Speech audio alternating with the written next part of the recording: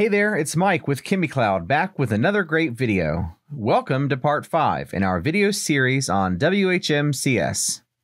In this video, we'll be covering how to configure a cPanel server in WHMCS. Before we get too far, I'd like to mention that in order to install and run WHMCS, you need a WHMCS license. If you are a ChemiCloud customer, we've got you covered. We offer a free WHMCS license with our expand or established reseller hosting plans. Now, with that out of the way, let's get started. First, I'm going to open my WHMCS admin. As you can see, mine is already open. Next, move your mouse cursor to the top right corner and hover over the wrench icon. When the little menu appears, click System Settings. Next, when the System Settings page loads, use the search function at the top of the page and search for servers. When the search result comes up, click Servers to open the Servers module. To add a new server, click the Add New Server button. You will be presented with a list of options to link your server to WHMCS. Let's review these options. As we are adding a cPanel server, be sure the selection in the drop-down adjacent to the module option is cPanel. Next, for hostname or IP address, enter the hostname or IP address of the server you're adding. Next, enter the username and password to the WHM. Finally, enter your API token. You can find your API token in WHM. If you aren't familiar with obtaining your API token from WHM, don't worry, we've got you. We put a link to our knowledge base article on how to do this in the video description.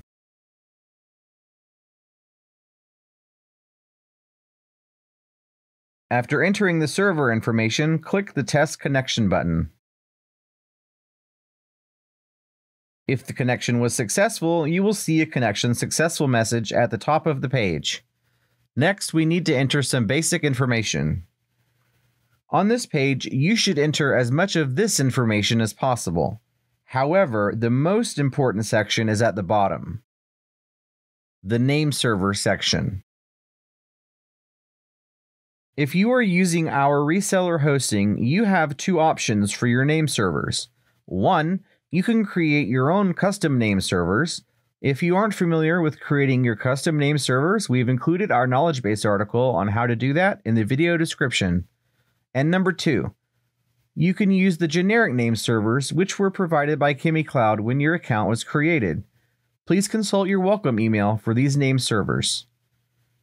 By adding a cPanel server to your WHMCS, this will allow you to use the automation functions and make your life that much easier. When you finish, scroll down to the bottom of the page and click Save Changes. And that's it. Now you've added your first cPanel server to your WHMCS installation. You're almost ready to begin selling hosting.